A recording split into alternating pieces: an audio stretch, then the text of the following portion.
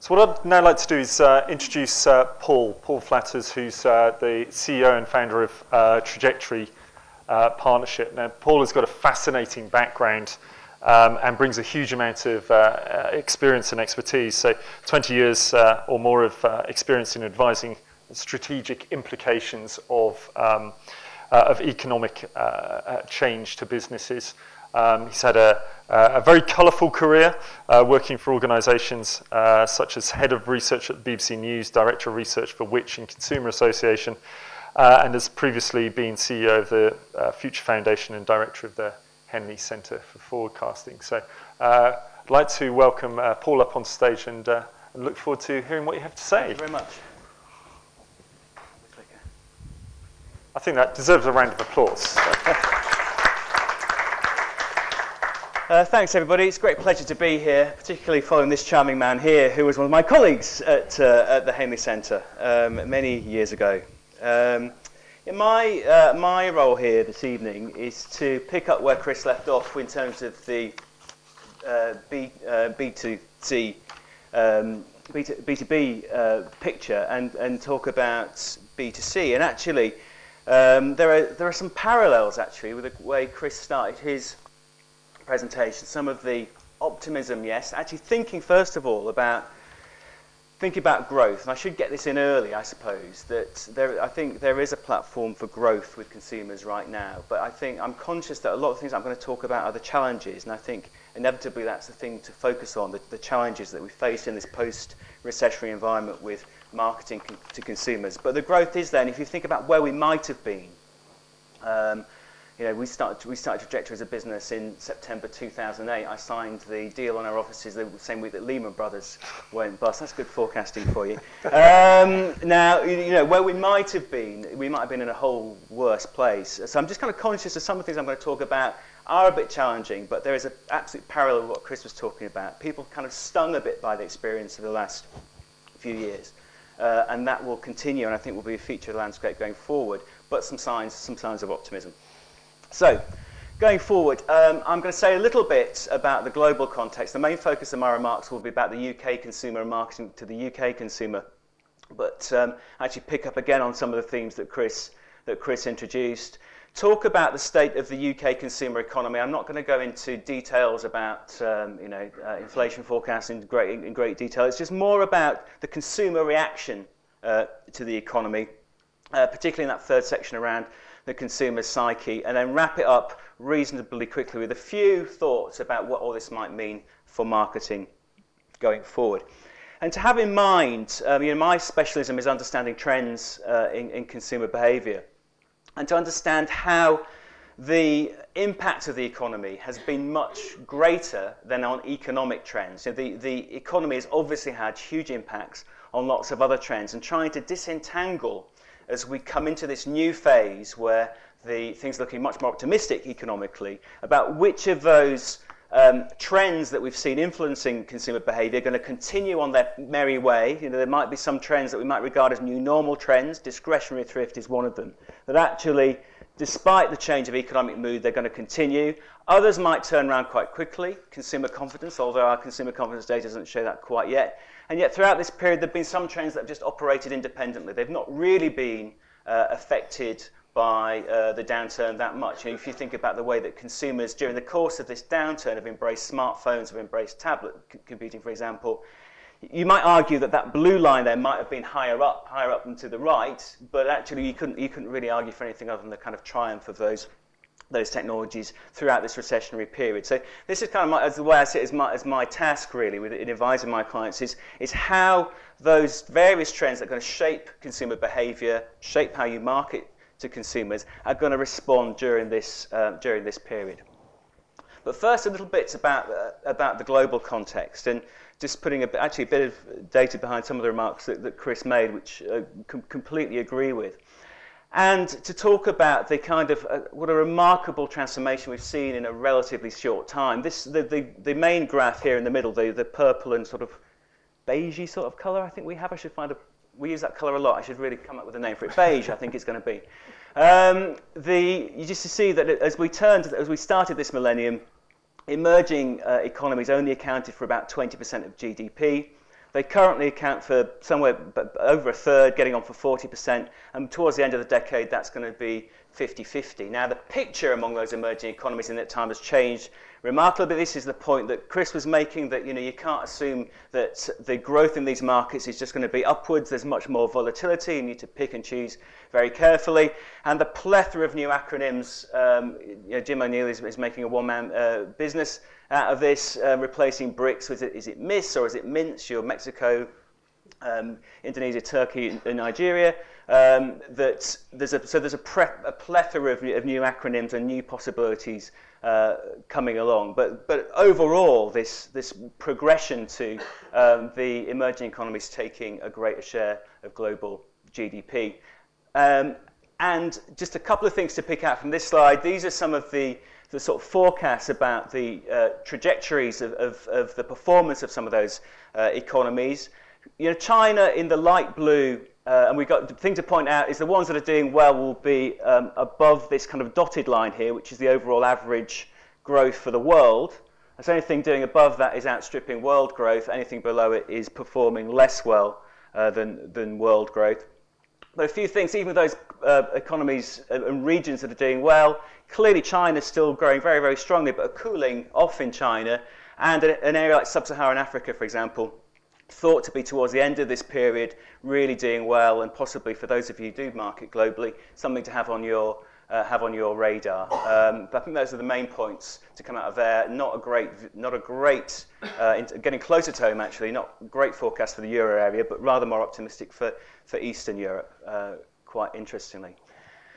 But for all that change, and it has been dramatic, you could call it, I think, quite legitimately an economic revolution. Let's not get too carried away. If you look at the GDP per head figures for some of these emerging markets and some of the kind of faster growing markets in Europe, they're still incredibly tiny. The GDP per head on these figures, these are World Bank figures, the UK comes in at just under £40,000 per head. Germany comes in at about £44,000 per head. You're still talking about relatively modest average GDPs per head. And across the world, as I've lifted this absolutely shamelessly from a very good piece in The Economist last week, there are thought to be about 2.8 billion people who are defined as middle class because they're earning $2 to $10 per day. And that makes them interesting to FMCG companies. They'll buy soap, they'll buy branded food, they'll buy drinks, branded drinks. So they become a definition of middle class, but it's not middle class the way that we would recognize it. And there's a great fragility to that. In fact, there's some research saying that as these markets, emerging markets, become volatile, there are people it's not a one-way street. Some people dipping back down below that $2 a day. In fact, there are 2 billion people below $2 a day still. So that I think it's important for all that fantastic kind of global revolution in terms of transformation of global consumption, to have a bit of a sanity check and a reality check on just what that's meaning. And indeed, one of the key characteristics, of course, you see in emerging markets and indeed some developed markets is an increasing growth in the income inequality and income polarization, which is not meant as a kind of as a moral point at all. In fact, a serious and august organisation like the World Economic Forum identified income inequality last year as potentially the biggest disruptive factor to the global economy. So it is something that we see, and we live in a world where Arab Spring onwards, I think it's right to kind of highlight in a lot of these places around the world a crisis of global legitimacy. Some of that is political because people are reacting to dictatorships, but certainly some of it is economic. And when you look at those figures that I presented in terms of GDP per head, you could possibly understand why consumers in Brazil might riot if public transport becomes increasingly expensive. You may not be able to afford to go to work. So that, hence I think it's part of this picture of a crisis of legitimacy and culture clashes that we see around the world. And I'll kind of follow this when I get onto the UK, and that there are some economic drivers here, but the economy doesn't operate in isolation. And I think it's really interesting the way at the moment that the global economy is interacting with some of these other more social trends and tensions around, pro-democracy versus authoritarianism and how that plays out. Traditional values versus modern values, religious values versus secular values, and so on. I think that's all coming together to cause quite a volatile cocktail of consumer behaviours. Having said all that, I don't want to be a complete doom monger. I realise that sounds quite negative. There are some challenges there, and the key thing is this revolution, this gradual move towards 50% of global GDP by the end of this decade being taking place among emerging markets. There is some also other good news as well. So this is a source of some debate amongst demographers, and when demographers debate, you really got to take cover. That we're about to reach the point, as you probably all know, that Asia has been the main source of population growth, and lots of the scare stories about population time bombs and 9 billion, 10 billion consumers and so on.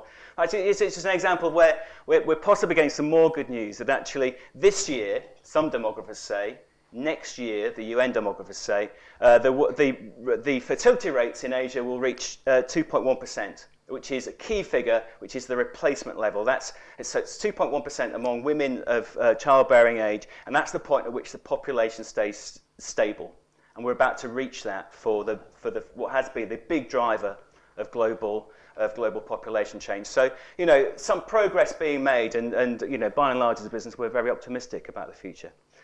Let's get closer to home. I realise I haven't mentioned the euro, but perhaps we could talk about that in questions, and well, Chris would be keen on it as well. But closer to home, I think depending on, maybe I'm sure everybody here looks at news feeds every day of the week, but if you're a less frequent reader of news than that, you might get one of three different narratives about the state of the UK economy, depending on which day you looked at your app.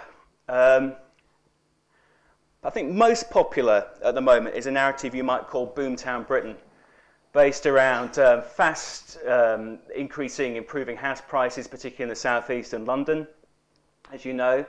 The growth in the automotive industry, the British automotive industry is having a fantastic time of it, although a lot of people suggest it's fueled by PPI payments rather than any kind of fundamental. I think there's a serious point there, actually. There's several billions of pounds being injected into the UK economy through that route. And joblessness is coming down, and unemployment is coming down, and so some really good news there. Again, if you get under those statistics and underemployment and 0 hours contracts that have been debated endlessly in the last week and so on, maybe that there's a bit of rose-tintedness around some of that. But there are two other narratives around the UK economy which I think are also worth considering, and they're not so positive. The first is the cost of living crisis, which again has been in the news this week. We probably have, according to the ONS, just reached the point at which incomes are going to grow at the same rate as inflation, although, again, other people did some analysis of that. If you took out city bonuses, then perhaps we're still not growing. And it's the distribution of that. And this is a real theme of what I have to say to you this evening, is this is not, that figure that produced by the ONS, that wage increases in February were 1.7%, inflation was 1.7%. Those are averages, and in different parts of the country and for different types of worker, there are very, very different prospects. And so I think beware of the average. And then the third narrative is that as far as the public sector is concerned, austerity Britain is still with us and will be with us for the rest of the decade in all likelihood.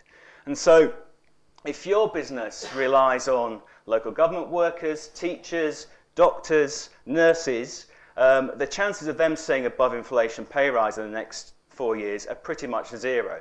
So what's their confidence going to be like, and how are they going to be consuming? So I think that, it sounds almost paradoxical, but actually all three of those narratives are true. They operate within different sectors of the economy, public versus private, macro versus micro, but so they're all true and all are relevant. This is the picture that Chris was talking about, which I think, just to understand the sheer duration and scale of the downturn that we talked about. Chris, absolutely right. We're about to come out. So what this shows is basically the shape of these economic recessions that we've had. So the 1980s recession in purple, so just stick with that. So you see the start of the recession. This is quarters from the beginning of the recession. So you've got a year, 2 years when we get to 8 quarters. And when the line cuts back through the horizontal axis, that's the point at which the economy is as big as it was before we went into downturn. That's the kind of recovery. So that's the shape of the downturn. We're back to the same size when we cut through the horizontal axis again. And you can see we haven't quite done that yet. And there's some debate whether it be Q3 or Q4. It'll certainly be before the general election, I imagine, that we cut through that horizontal axis. But just look, I mean, this has been an incredibly significant, unprecedented event, almost as deep as the Great Depression of the 1930s, and much more prolonged. So, as an economic experience that is going to shape consumer behaviour, it is incredibly significant, and the ramifications of that will echo, I think, down, certainly through the medium term. There have been some very painful lessons learnt by consumers in that period, and more closer to home, let alone the kind of psychological impacts that might have. There's actually the real business of incomes, real wages actually falling. So 8.5% fall across the UK average, but again, a very sort of different picture depending on where you are in the country. So really massive, almost 10% falls in South West and Northern Ireland. So this very different geographical picture depending on where you are. This is the cost of living crisis chart. So you can see we probably just are about at the point where, on average, and this is the key point, growth in incomes is going to catch up with growth in inflation, particularly if you favour CPI rather than RPI, as the government, for some reason, there just seems to do recently, possibly because CPI is a smaller number. So regional disparities. These are forecasts for growth. This is so the average growth per annum by region across the main UK regions out to 2019. With Greater London leading the way, you won't be surprised, at an average growth rate of 2.7%, and almost, it doesn't quite work out, the further away you get from London, the smaller those growth rates become, so you get to Northern Ireland and Wales with the lowest growth rates. And a spread there of 1.6 to 2.7% per annum. So they may look quite small changes, but actually through the ones of cumulative growth, they would be quite significant changes. But more significant still, of course, is the local picture. So I've just picked out examples of local authority districts from within 3 regions here, 3 from Yorkshire and the Humber, 3 from the North West, and 4 from Greater London. And so if you bear in mind here that the spread was from 1.6 to 2.7, if you break it down, you can see a much greater spread, particularly at the low end. So you've got an area like Richmondshire in Yorkshire and the Humber that effectively isn't forecast to have any growth at all for the next 5 years. 0.3% is really negligible. I don't know if that will help get William Hague re-elected. He's the MP for Richmond in North Yorkshire. And much better prospects for Richmond in Surrey, by the way, for those of you who live in Richmond in Surrey. But an area like Harrogate, of course, leafy, lovely Harrogate, is going to grow at 2.5%, almost neck and neck with many areas in London. Similar picture in the northwest, an area like Copeland, barely seeing any growth at all. Mid-growth for Blackpool, and really quite growth in Manchester steaming ahead. The one outlier here, of course, is Greater London, where you see different rates of growth, but you don't see the basket cases. You don't see the 0.3s and the 0.6s. You've got, in fact, Lewisham and Lambeth have got the lowest forecasts for London, and they both come in at about 2.1. So that's the real outlier. So it's a story of polarized income. Depending if you're a public sector worker versus a private sector worker going forward in terms of the recovery. And then a multi-speed recovery if you look at it at the geographical level, at local and regional level. I think those are the kind of the messages to get out. So how is that impacting on the post-recessionary consumer psyche? As you can probably guess from the subtle branding here, we're in debt to Visit England, our clients, for provision of some data that's really hot off the press. We run a monitor for them, understanding holiday intentions and holiday patterns. And within that data, we also ask a lot about how consumers are feeling and how confident in different types of confidence and different types of behaviours. And they very kindly let us share this data with you ahead of its formal publication. So we're very grateful to Visit England for that. And I think this is quite an interesting slide to bear in mind. This is people who agree who say they've been affected by the downturn. To what extent do you agree that you've been affected by the downturn? So the purple, it hasn't affected me yet, and I'm really not worrying. The green, it hasn't affected me yet, but I'm concerned it might do so. Through to it's affected me a little. It's seriously affected me in blue. And I think what this, for those of us who've been working over the last few years, to bear in mind is that there was a kind of phony war at the start of the economic downturn. Pre-general election in 2010, New Labour gave away lots of sweeteners in terms of tax credits and so on, actually was spending quite a lot of money while talking austerity. And it's perhaps no surprise, therefore, that actually it's only as the real downturn really kicked in March, from sort of 2011 and so on, that you see the bulk of people more people starting to say they were affected by the downturn. And those figures, even though we're well into recovery now, and the figures are getting obviously slightly more optimistic, there's almost as many people as ever who's saying that they're badly affected by the downturn. So in terms of our mindset, that's where we still are. And I think that echoes a little bit the picture that Chris was talking about with business, that somewhat stung by recent experience, we kind of hope for more, but a little bit cautious. There's a similar question which we asked, to what extent are you feeling the economic recovery? And you've got these people in green here, some colour coding going on. The positive stuff is in green. I feel much better off than I did. I feel slightly better off than I did at 15%.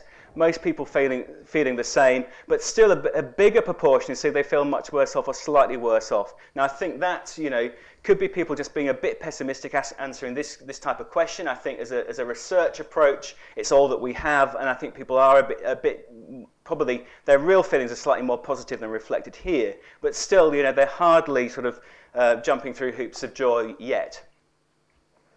Just to keep the theme going, I think these are some indicators about people's concerns, and gradually they're kind of moving in the direction. And yet, if you look at the far right, there's still less than a third of us, and stubbornly sort of rigid, who say we're over the worst of the downturn. Again, I think possibly exaggerates that sentiment, but it's what people feel like saying when they complete research studies such as ours. And I think that's quite, it's sufficiently interesting in itself. It might be how they feel they can consume if when dealing with others. And this is done online, so there's no interviewer effect there. But I think the mood might be a bit more optimistic than we're picking up here, but there's still quite high levels of concern. And consumer confidence is rising gradually. So if you ask people about their view of their own personal financial situation in the next year, apart from the slide, the bar on the far right is, we ask them longer term, how do you think you'll do in the next, your household finances will do in the next 3 to 4 years? So you see a much more positive view for the medium term, not unlike business again, and a gradual improving in terms of consumer confidence for the short term, but still a lot of caution with the hope, I think, of better times to come in the medium term. And I think the way you could kind of sum up this consumer mood is we hope for better, we expect better, but not just yet. And most of us are not really feeling it yet. As well, in terms of the consumer mood, again, I mentioned this earlier, a bit like the combination of social and economic trends in terms of the global context. There's a lot that's gone on in the last few years that isn't anything to do with economics.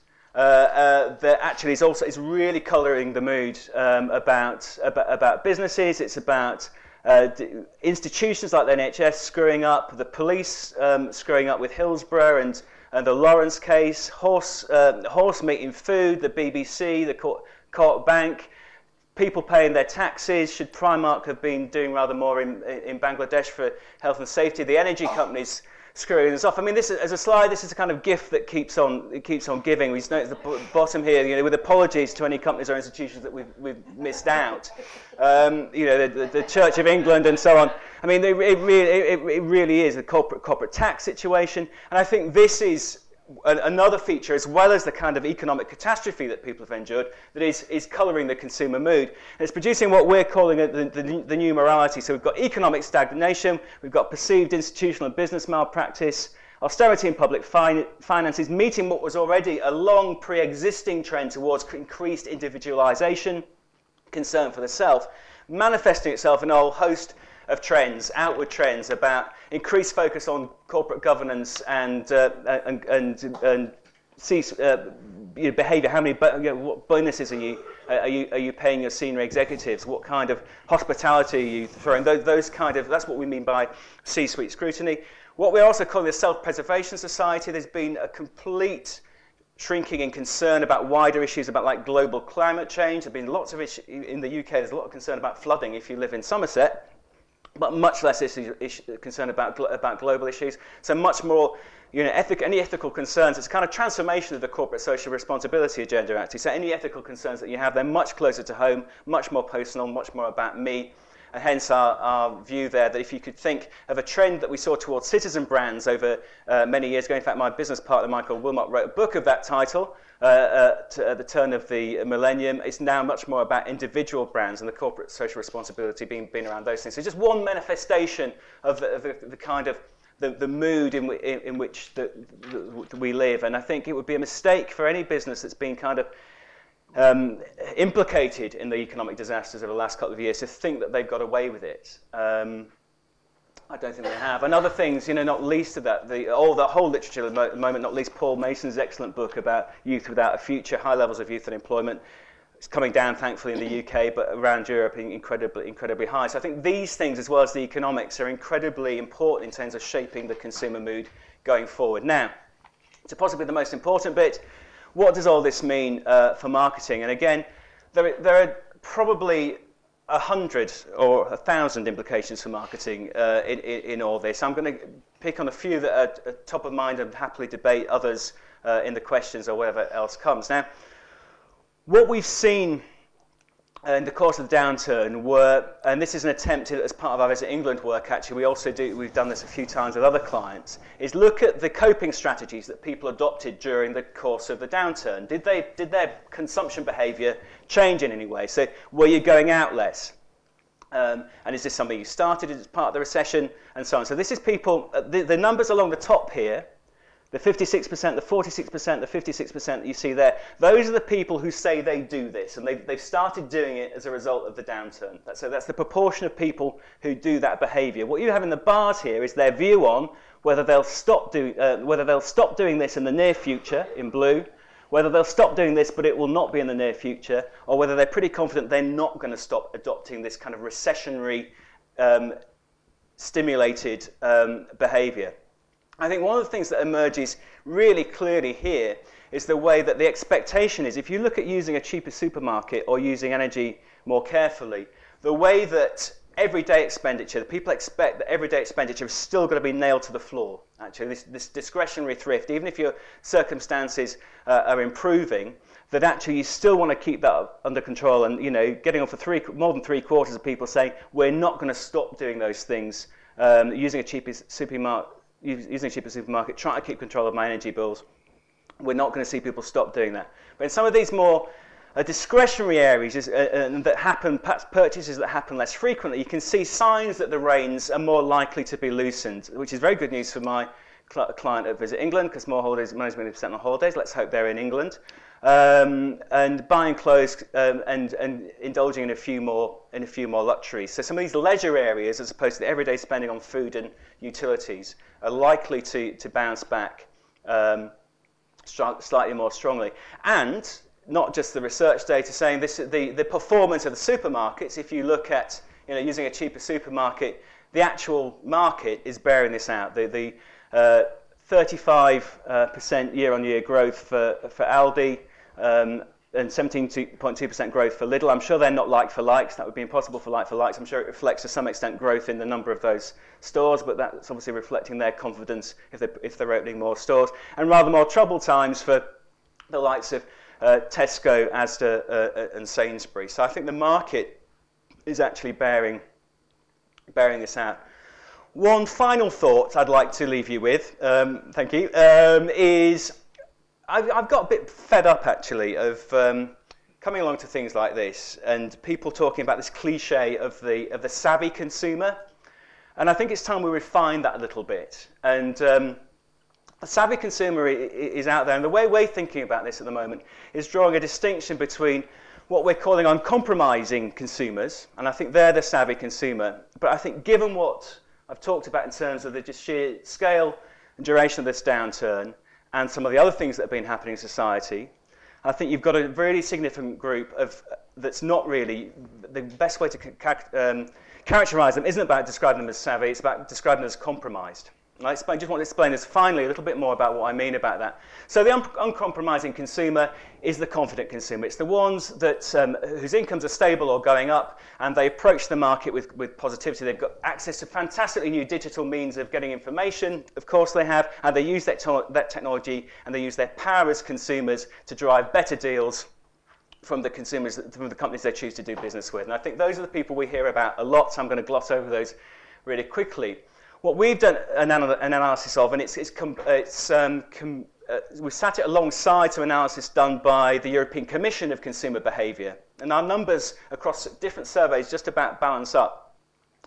The European Commission found about a third of consumers, on our data that we gather, we found 27% of consumers that might be described as compromised consumers. In fact, they're not confident, they feel let down, they're concerned about being ripped off, they don't feel in control, they feel under time pressure, and so on. They are in fact in danger, in terms of marketeers should be interested in this, and there's an opportunity here, of turning away from some markets because of their lack of confidence. And this isn't just, what you might expect is, well, this must be poorer consumers who've been really hammered by the downturn. None of it. Actually, in terms of indexes, there's quite an even spread, and certainly in middle incomes, it's 35% of households on middle incomes between £20,000 and £40,000. Bearing in mind the average household income is £26,000, and actually well represented up into households with £70,000. Beyond that, beyond £70,000, they do start to drop off. It's people in full time. It's anybody under the age of 55. Again, to be fair, over 55s don't form such a big part of this compromised consumer group. And so, just finally, I think there's a real opportunity for brands if you help out this group. They're not lost to you and they're not poor. So helping them with choice and control, with their anxiety about their decisions, about facing complexity and facing time pressure, which is what I'm under right now. And so finally, my conclusions. The macroeconomy is recovering, but that's not really translating into positivity for most people yet. They live in the hope of a better tomorrow, and that hope is there, and it certainly wasn't there a while back. So let's be thankful for that. The recovery, as far as it's going, is polarized and multi-speed. Different types of consumer, public sector versus private sector, I think is particularly interesting, and different parts of the country are going to recover at different speeds. And there's a significant recessionary hangover in terms of a lot of the trends that, this focus on price, particularly on essentials, focus on boardroom practice will remain there. And I think we hope that it's reasonably insightful to talk about this compromised versus uncompromising consumer. And both, I think, represent challenges, but they also, to end on an upbeat note, they also represent opportunities too. Thank you very much.